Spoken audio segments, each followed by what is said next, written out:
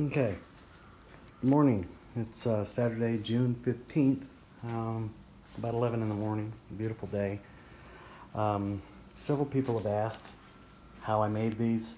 Did I buy them? Where'd I get them? Yada, yada, yada.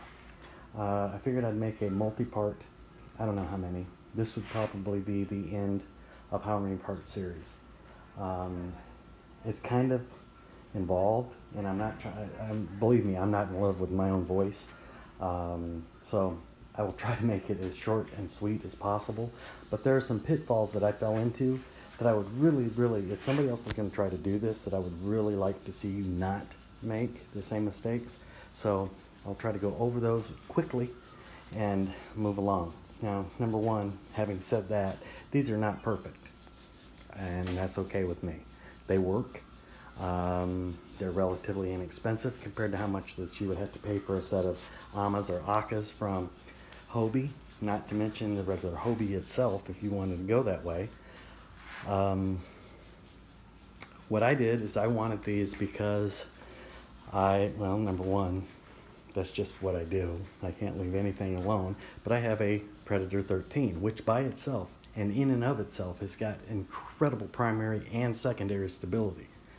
But I wanted to be able to get all the way out on the nose, all the way out on the edge, cast net, fly fish, everything with absolutely no chance of falling out of this damn thing. Because I do it a lot by myself, and I intend to do it at night. There'll be other videos that I'm trying to produce and shove out today. And again, I'm not in love with my own voice, so here we go. Okay, number one, you'd probably recognize this. This is the Outback, or the Outriggers off of my kayak. This started life as a stand-up paddleboard, a rigid plastic stand-up paddleboard. Okay, rotomolded, much like that is, and much like that, right there. Okay, I took it and ran it right down my table saw. Okay, use common sense. You have to really jack your table saw blade up. It's not a very square item to be running through your table saw, so you probably ought to have help. Yeah, you've been warned. Okay, so I ran it through the table saw, ripped it in half. In the process of doing that, I then started modeling these without any of this on it out in the driveway, and realized that they were too wide. Okay, this way, too tall. So I took an additional 3 inches off the width on each side to get them to the width that they are now. Okay, now like I said, like this, they're rotomolded. That means that they're hollow on the inside. First and foremost, when you're laying this thing out, you have to have it set up so that you know exactly where they're going to meet your kayak. Okay, right there, because these have to be hard mounted.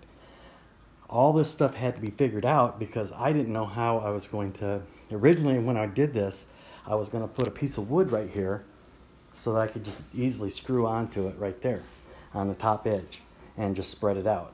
That turned into a freaking nightmare. All right, so I went this route. This is simple PVC T inside here that is glued with some little nipples, which are short pieces of PVC, like this right here, glued inside there with epoxy. The T runs this way and then out this way. Okay, I forget how long this is, probably 5 or 6 inches. You can make them longer, and you can just cut them off with a hacksaw or whatever. Make them out about this long, because you don't know how long you need them. And I glued them in there, epoxy. Okay, all 4 of them. Now, that's based on modeling where they have to hit the kayak to go across and not impede your paddling. Okay, I wanted them to be far enough forward on the kayak that they would provide buoyancy off the nose, but I also needed some buoyancy on the back because at some point I intend to put a gas motor on the back end of my kayak. So they needed some extra support.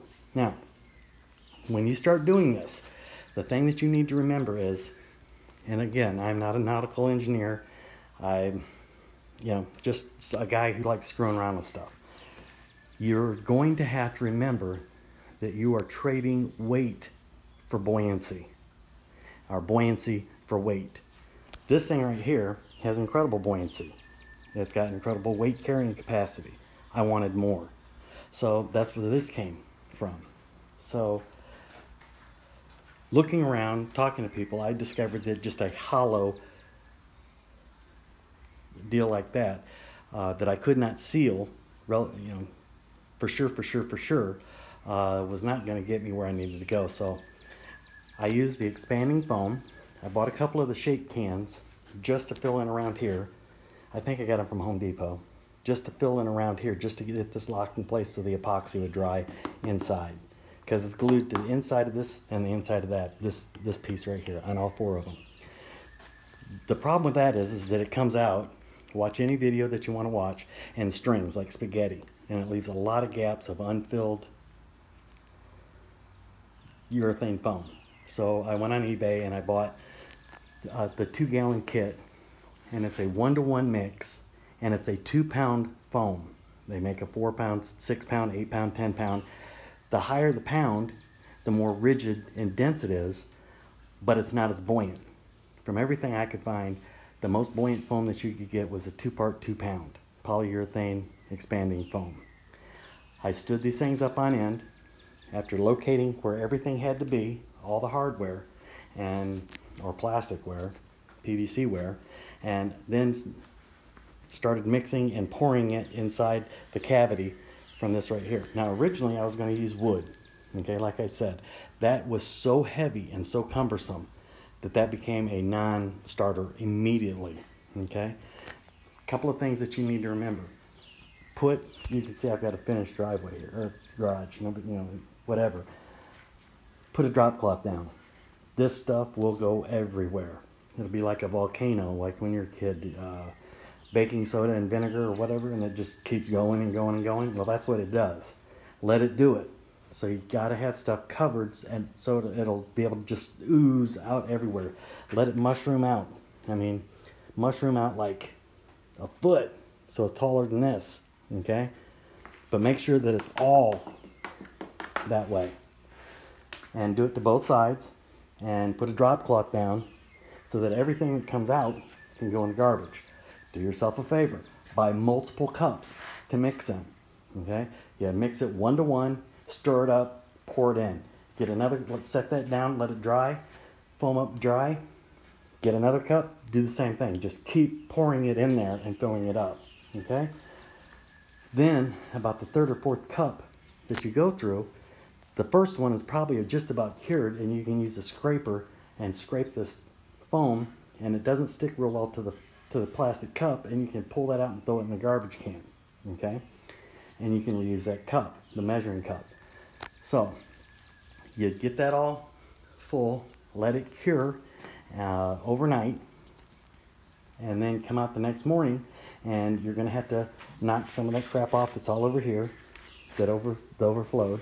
I used a rasp or a body rasp for Bondo or whatever. I don't know what it was for, but it's like a cheese grater, and grated it down. And then I just used a handsaw and cut it off flush with the hard outer edge of the original paddleboard, okay?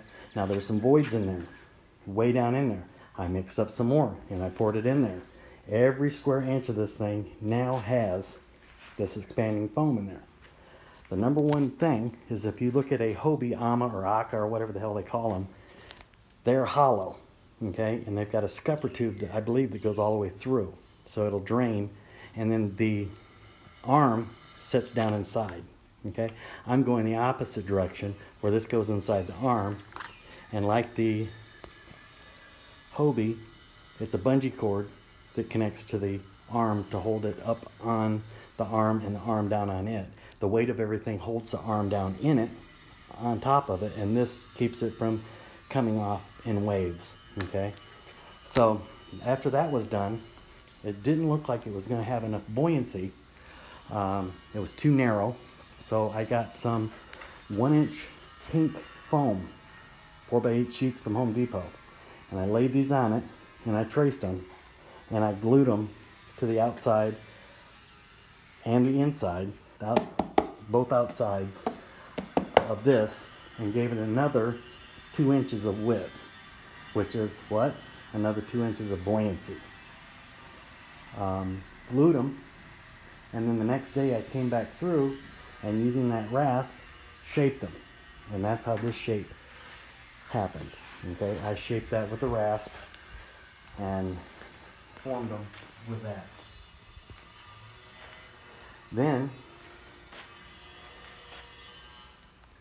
I let it dry, and on the ends, I'm going to shorten this up as much as I can right here on the point, and on the back side I got fiberglass mat, okay, not fiberglass cloth, fiberglass mat, and put it on there, and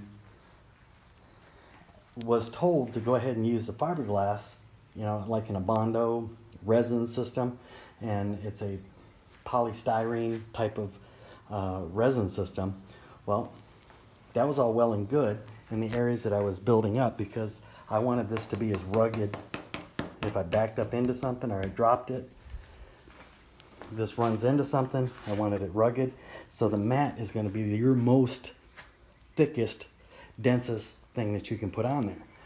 Well, if you look right here, I had some extra mat and I had it going down the side here, and the polyethylene resin ate the pink foam. Okay, so I filled it as much as I could, and I'm not a perfectionist. This is to use. This isn't for a beauty contest or a custom kayak deal, and I've never done it before. So again, it's a little chewed where it melted it a little bit. I filled it in some, but in the end, I had limited time because one car garage, one driveway. People raise hell when you got your car parked out on the street. So I'm working under a lot of limiting factors. So then I decided, hey, I'd better get myself some resin.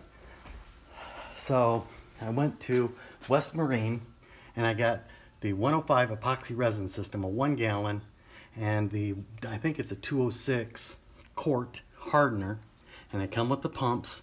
So it's a, you know, 1 pump of this, 1 pump of that, pre-measured, easy peasy. All right.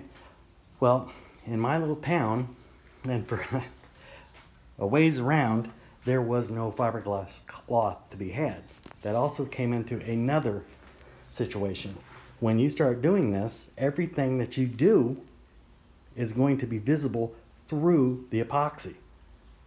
So now I have a white outrigger with pink foam and white and that kind of yellowish dirty foam up here.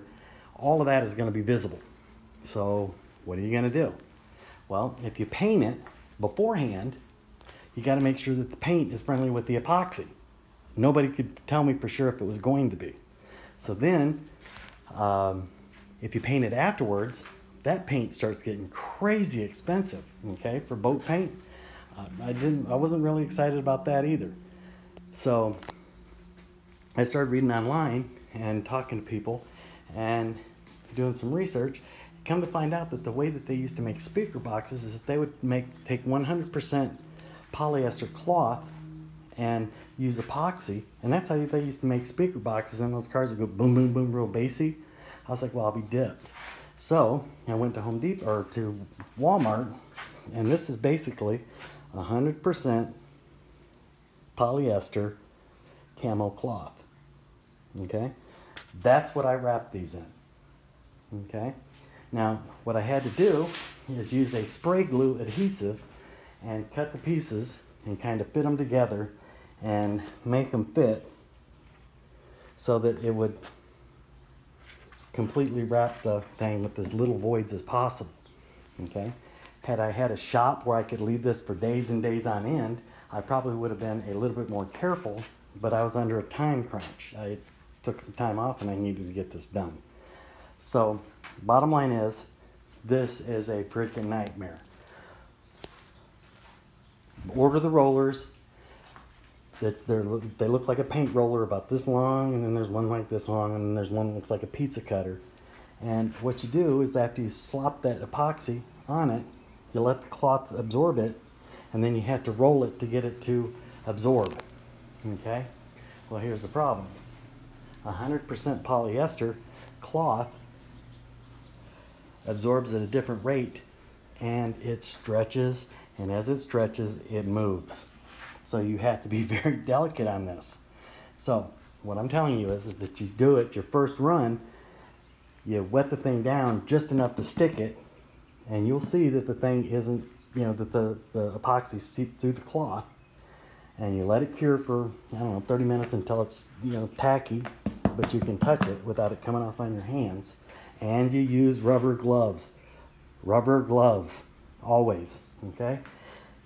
Then you put another coat on it, okay? And once you got another coat on it, you let it cure, you flip it over, you do another coat, and you do another coat, and you do another coat until it no longer looks like it has absorbed all of the epoxy. It's glossy, okay? Now, again, this is kind of ripply. This isn't perfect. You can see the seams where the fabric lays. There's a lot of things that are imperfect about this that I would change if I was to do it again, which I will never do. I don't think there's enough money to make me do it again until you've got it completely smooth. I let it cure overnight, sanded off as much of this runs as I could, and slapped another coat on it. Now again, this is Sunday. I go back to work on a Monday. I had to get this done, had to get it put away, okay? Because when I'm in a homeowners association, none of this stuff can be visible. You can't have it sitting out in the street. You can't. I had no backyard. So there's a time crunch. There's a reason why this all happened the way it happened. So during this whole process, always, always, always, always, always use a drop cloth. This stuff will get everywhere, okay?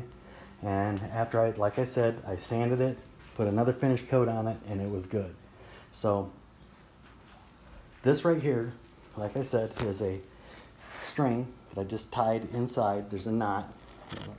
There's just a knot that's used to hold it in place.